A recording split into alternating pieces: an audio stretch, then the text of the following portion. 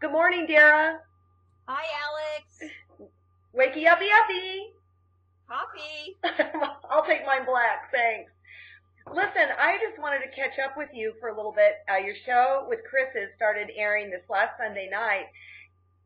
And I have to tell you, when we're in the moment of taping, I'm worried about so many things. I knew that there was a lot of really super duper valuable information, but this show not only was chock full of great stuff, it was just an absolute delight to have you there on set and then Chris with us because of the internet. It was great. Technology is amazing. When we were working on the book this last time around, we did pretty much everything over the internet, back and forth, sending emails, sending photos.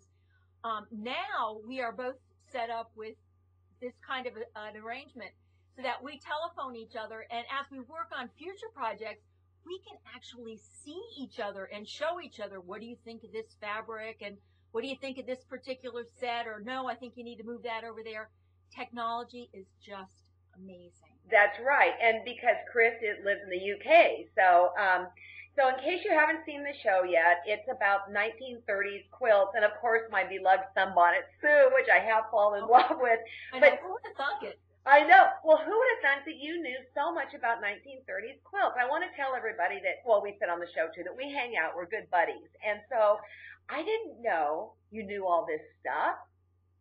Well, I started out as a quilt collector. I didn't sew as a young person. I actually did not learn to sew until I learned to quilt. But I was interested in quilts long before that. And when I first started collecting quilts, the quilts of the 1930s were not particularly sought after. But as time went on, they became more and more collectible. I wish now that I had bought some of the quilts that I saw when I could have afforded them. But there's a lot of history involved. And since it was collecting and history that initially drew me to quilts, I guess it was kind of a natural progression that it would be 1930s quilts would kind of come onto my radar. And to be really honest, I've got to give a little shout out to two wonderful quilt historians. I rely quite a bit on research that they have done in preparing for the show. And I actually have little visuals here to share with you. One of my favorite resources as far as quilt history is concerned is Clues in the Calico, a book by Barbara Brackman, a quilt maker and quilt historian from, I believe she lives in Kansas. And I'm not even certain this book is still in print. My copy is literally falling apart. I have used it so much over the years. But if you go on, you go to your search engine and enter Barbara Brackman's name, you will come up with her website, go on there, and just about anything you want to know about quilts from any era. She is a virtual treasure chest. And I want to say that she also has a newsletter that I get in my inbox periodically. I first met her way back in Point Bonita, and she is simply amazing. Yeah. Her knowledge. So thank you for sharing that. Yeah, she's always my first go-to whenever I want to do any kind of research. Because I collected, she had all the information. I could look and see if there were these kinds of fabrics, if it was that type of pattern. These are the quilting motifs that were used. She's fantastic. As far as the quilts of the 30s specifically, Mary Kay Waldvogel, who is a quilt maker and historian from Tennessee, has done a lot of research on quilts of the 30s. This is the book that I relied on quite a bit in preparing for the show. It's called Soft Covers for Hard Times, Quilt Making in the Great Depression. And beautiful book, great history, wonderful photographs too. This book is a real visual delight. So shout out to both Barbara and Mary Kay, and thanking them a little behind the clock here, but thank you very much for providing such great information for quilt makers, or actually anyone who wants to learn about the quilts of the past. Now, we mentioned on the show, well, let's just say that the show is about the history and 1930s and all that, but the how-to demo with Sunbonnet Sue. Okay, I wouldn't have guessed that one, Darra. Yeah, it was kind of an unusual choice, and I think we mentioned on the show that we sort of landed on Sunbonnet Sue. With all of us, Alex, I know over the years, you and I and a number of other quilters, Chris, have taught on quilting cruises together. And we were looking at, Chris and I wanted to do a book together. We were looking at the quilts that we had available from the cruises. And, we kind of were thinking. Oh, there's my phone. John, Okay. can you get it? He'll get it. Okay. Maybe it's a dare. Oh. You know they're going to Las Vegas this weekend to watch St. Mary's play. Oh, and speaking of St. Mary's, I've got something for you. Okay. Since it is the beginning of March Madness, Yeah. I did have to share the March Sue. Great.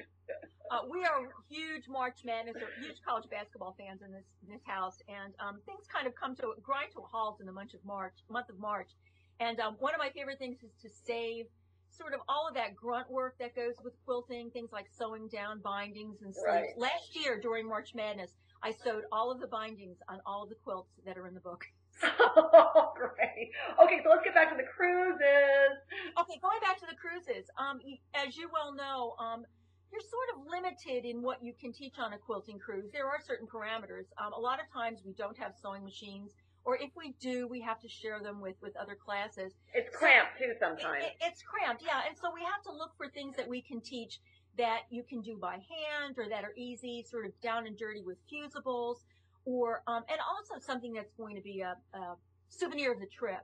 Mm-hmm. So I have one actually I want to share with you.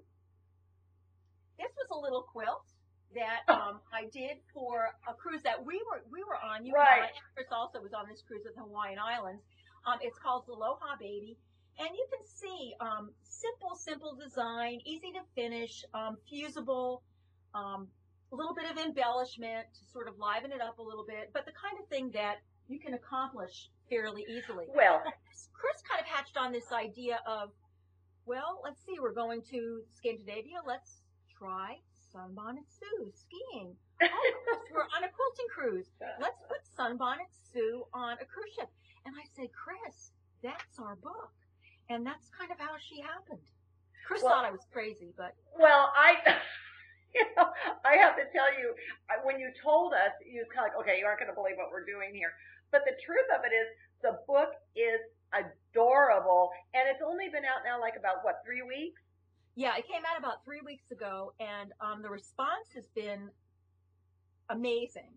Again, who would have thought Sunbonnet Sue? But, she is such an icon, and taking her and kind of putting her into the modern day, obviously that's something that is appealing. And I think we mentioned on the show, but I would like to kind of say, sure. And some others who may be watching may know that I make my living as a quilt book editor. And when Chris and I wrote this book, our book actually came in 16 pages too long. Yikes. So we had to do something, and we originally planned to have 2 large sampler quilts in the book. And those quilts originally, unfortunately, had to be cut out. But again, due to the wonderful benefits of technology, Martingale, who's our publisher, decided to include photographs of those 2 large quilts in the book. They're samplers, 4 seasons, 12 months, and include a link so that anyone who purchases the book can go online and get the instructions to make the 2 larger quilts. Well, talk about purchasing the books. You guys are set up to sell them if a quilt shop hasn't gotten them in yet or they've run out. Explain that, because I think what you and Chris came up with is super clever. Yeah, our first advice is always go to your local quilt shop. And if they don't have it yet, certainly ask for it. But if you can't wait, you can go to Chris's website, and that is www.christineporterquilts.com.